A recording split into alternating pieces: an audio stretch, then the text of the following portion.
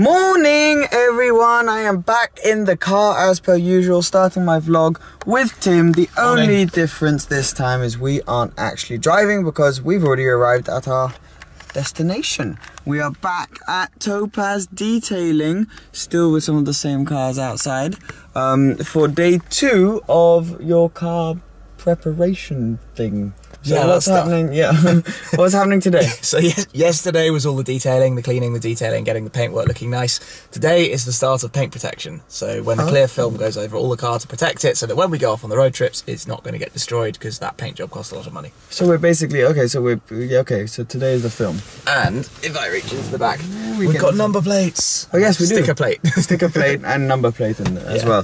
But yeah, so very exciting. I'll try and film all the different steps and get Tim or someone else to sort of walk me through it so that then I can explain it to you. But you know, if you want all the technical side of things, you can always go watch this man's videos. You've put videos up around about now as well, haven't you?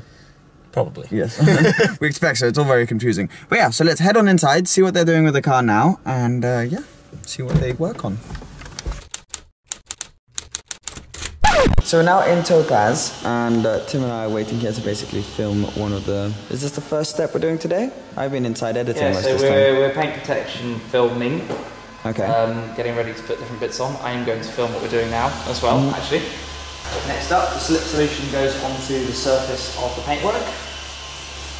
This means that when the film is back rolled and put on, you can move it around, get it positioned perfectly.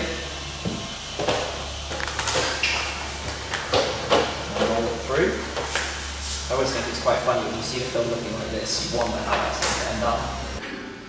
When that's lined up, use a squeegee, just remove the excess liquid. That film will hold all the rest of it. You're like freaking David Attenborough. The David Attenborough paper tape. Yeah, it's like as he's doing this, like, well, that's gonna hold, and now you can maneuver the main piece. So, Tim and a few other boys from TOPAZ and I have come to McDonald's. And Tim's buying, how cool's that? Yeah. So it's our little break. It's our little break while the car is sort of drying or something. Right, we're back from a lovely McDonald's lunch. And Tim and I are now looking at the car. They're about to wrap the roof, but before they do that, we're trying to figure out where Tim's going to put his license plate. So the one disadvantage with the spec I've done is that I ordered the track telemetry pack. Which is insanely cool. It's insanely cool, so I can do filming of where I'm driving with overlays and it saves it all through a V-Box system, so this is wonderful. The disadvantage is it is a UK number plate, it's about this big. So if I put it here, it would hang into this space, and I think that looks totally messy. No, you want it to look clean, don't you? The other way you can do it is stick it on here, which I think also looks a bit weird. So I got a legal reflective sticker plate. And it will fit under here. Yeah. So because I've got this, my short number plate, this is completely legal. You have to have this much space around it. It has to be reflective material. And this should fit just in here. You might have to do the tiniest. Which, if I was to show it like that, it will look cool. You know what it looks like? It really looks like a Monaco plate because it's so tiny. No, just put it here. Problem solved. Yeah, no, that would be, but it doesn't look as good. It's nicer if it's centered. I bought a symmetrical number plate, I did jolly well. Exactly. Have you told the internet the story behind your plate? I don't think I ever have, actually. Well, maybe I have. Yeah. If you imagine it in a mirror, it basically looks like the same thing the other way around. Exactly. It's kind of like a TV backwards. Tim Burton for your name. Yeah. There you go. What have we wrapped so far? We've wrapped the front here, the bonnet, the doors. What's done is actually interesting. You can see that the edges haven't been folded yet, so you can see that there is film there. Yeah. But if you like compare, I mean, I'm not even sure this panel's done, but this isn't done. You can't tell. You have no idea. You can't tell. This is why these guys are the best in the business. And it will stay looking like this nice. Yeah. So yeah, but we're getting some good stuff done. It's going fairly quickly, so we're happy bunnies right now. But the car does still look fantastic. I can't stress that enough. Welcome to the ice rink. Yeah, I know, it's slippy, isn't it? Is this one of the easiest or hardest parts to do? It's relatively straightforward. Yeah, because it's pretty flat. And obviously, because you've got the compound curve, which is curve it and this way, it just requires a little bit of stretch. Yeah, absolutely. And the material's probably about 3/4 of an inch shorter than it needs to be. But you need to stretch it out a bit, you need to stretch it out to get rid of all the excess. Because they're all sort of tailor cut to this car, aren't everything's sort of patterned for this car, yeah. It's all bespoke for this car. But funny enough, the parts that we do use are off the roof are off a 12C. Oh, so because it's okay. Oh, interesting. There you go. Fun fact, guys. Fun fact of the day. And the doors are off a 650. Yeah. The mirrors are off the same as the P1 mirrors. Oh, I didn't know that either. The P1 mirrors. Okay. We do Okay. 675. There we go. Full of fun facts. But yeah, it looks amazing.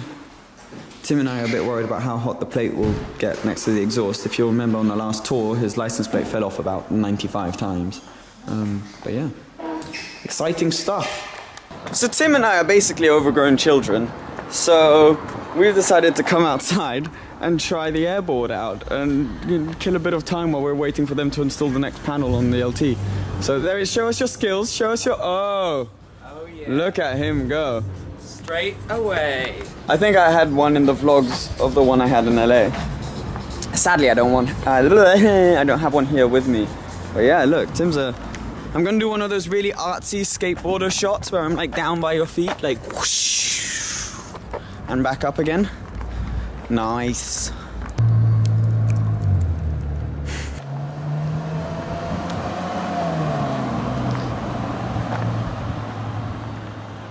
That's what we like.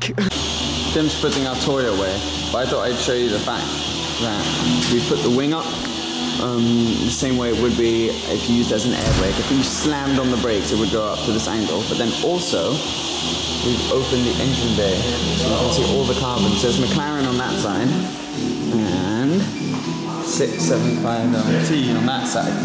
They're held up by a carbon strut. You open it with two little screws on the side. Really light, pretty epic, really. And yeah, what else is open? The boot's open. Don't see it in the boot. There's just the cover. So yeah, getting along nicely. They're cutting up the next few pieces to do these big fenders here, I think. All cool stuff. Love the GT4. Could be worse. Tim and I are being productive. We've decided. What are we doing?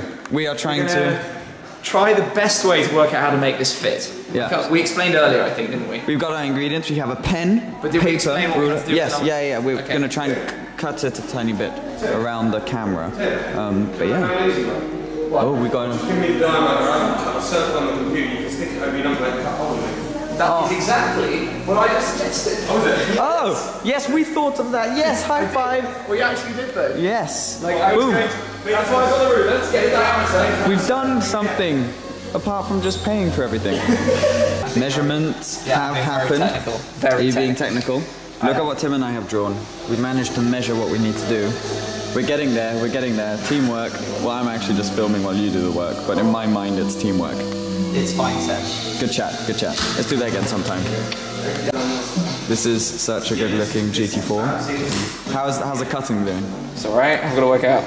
That's a square. You need a circle. Did you realise that? You could do a diamond one. No. We need a circle, Tim. A circle is the thing like, it's like this. It's like, okay, good, fantastic. Cut it nicely though. Did you take art at school? I probably did actually. Oh, there we go. Solid. Paying off. Who thought your art class would pay off to cut off your license plate thing for your McLaren? I did. I knew that when I worked on. Oh, I'm not cutting the circle very well. Maybe you didn't take art. What the hell is that? That's like a raindrop. Yeah. Show us what you've done. We've marked it out. We've got the right size, 35mm width, 12.5mm down. It's going to be a perfect fit. We've got my rubbish circle. It's kind of squarey. And we're gonna plot using the computer a proper circle. Yes. And then whoa, we're gonna work. Done it. We've done it. But we can't actually stick this on today. We've got to stick this on when the paint protection films sort of have time to settle in case anything needs to be changed. Oh, that's disappointing. 35mm. The last time I was that disappointed is when my parents told me Father Christmas wasn't real. The definition of concentration right here. This is hardcore. They are trying to get this line down to exactly 22. That's fine, I do 22. Oh yeah. Oh yeah. Yes, are we there? 22 and a half. 22.519. Yes, that's precise enough. There we go. Now, don't move the mouse, whatever you do. No pressure. We're all watching. So we're about to wrap the front bumper. Do you call it a bumper or splitter? Yeah, let me grab this. Call it front splitter, a carbon splitter. And here we've got the sort of parts list. This has all been plotted out on the roll that Gary's working from. It looks Yeah. like the recipe for a Transformer. And you can see we've got all the different shapes that make up different parts of the bumper. So this this bottom piece is the whole sort of bottom edge. Yeah. And above that we've got like the end plates. We've got these parts are like the veins that you can see. Oh yeah, these ones. There, that vein. You've also on that sheet. You've also got on the top of the sheet. Yeah. Yeah. The long ones. These bits. The ones that go. Oh, they're the sides. Oh, they're the sides. They're the side seals, and then you've also got these big ones at the end here. They're like the tunnels. Those are inside the air vents, aren't Yeah, they? and these are the little carbon. Oh, the on the little side. shields, Yeah. those little air vents side right intakes. there. Okay. Well, we were also just saying that with the with the liquid on it, it looks like gloss carbon. And how much? I mean, I personally, gloss carbon looks nice. it does. I prefer the satin carbon. The satin carbon effect against the blue. blue That's the paint. color. Yeah, I had to think about Blue. I do rather like It does look good, but I think the satin carbon goes really nice with the satin finished wheels. Yeah. So yeah, no, all good in the I think you're hood. just saying that because you're biased. Yeah, maybe. Probably. You get in trouble if you don't. Yeah, also, yeah. I'll be sleeping in the ain't street going if I, yeah, exactly. It's almost like showing a 50-50 how it's. Yes. Right, I am, whoa, zoomed in is what I am. They are putting some of the cars in, so I thought I would, Carrera GT. And all the other cars. But yes, we're basically done here. The McLaren is in through here with Tim. And so what's the situation on this bad boy?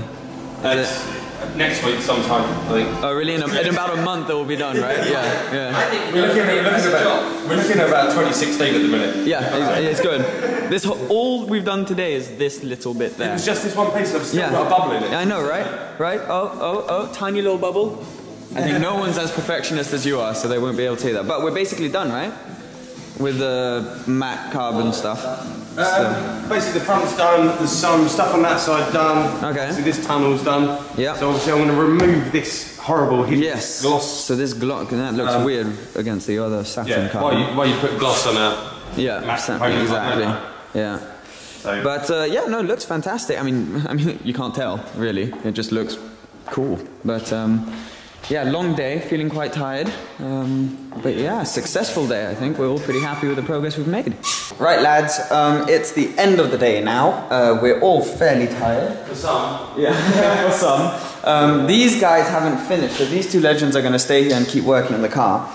We need to head back pretty much now. We're feeling exhausted because we're back in the morning as well.